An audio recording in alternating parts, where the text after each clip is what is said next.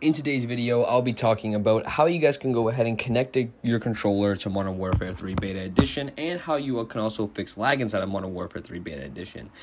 If you guys are new here, please make sure you guys drop a like, drop a sub, hit that notification bell, and let's get right on to it.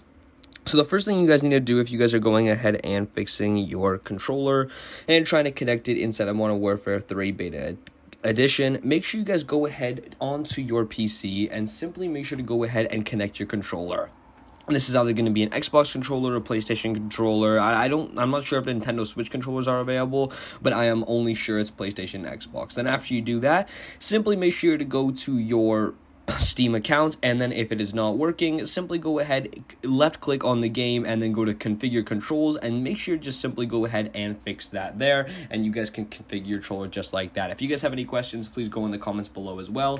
And anyways, how you guys can fix lag in Modern Warfare 3 is actually very simple. Simply go ahead to your Modern Warfare 3 settings, select the basic settings or the most basic settings possible, and then your game should run absolutely fine. Again, you don't need the best graphics while playing, you just need some okay graphics so the game looks good and everything is functional. Thank you guys so much for watching. Make sure you guys drop a like, drop a sub, hit that notification bell, and I'll see you guys in the next one. Peace.